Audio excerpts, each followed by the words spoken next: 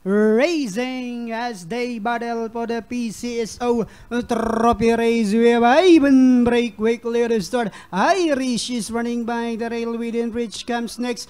Top Jose in the middle portion is Katuparan. Running by the rail is Skylover, and on the outside is Tulak ng bibigyan. Going along for the first turn. We have the quick is riding Ivan on its favorite position as the pace setter, enjoying a 3/4 of a length lead. Right behind in second, Irish. Top Jose now trying to get closer in third. Within reach comes next Katuparan. Skylover, Tulak ng bibig, moving up down on the inside now is a Shining Thunder inside the 3 octavo. We have Ivan is still in control, leads by our length and a half.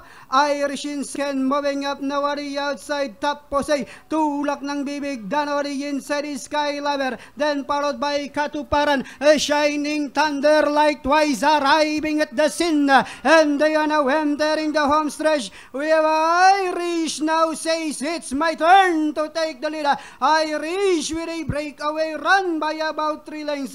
Ivan in second, moving up is Skylover, then here comes Shining Thunder now on the outside. Irish, Shining Thunder is on the outside. It's now Shining Thunder, and final Shining Thunder. Irish, Tulak ng bibig, then comes Skylover.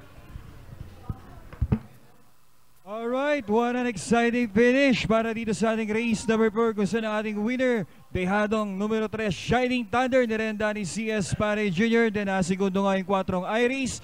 Panoorin na natin instant replay race number 4.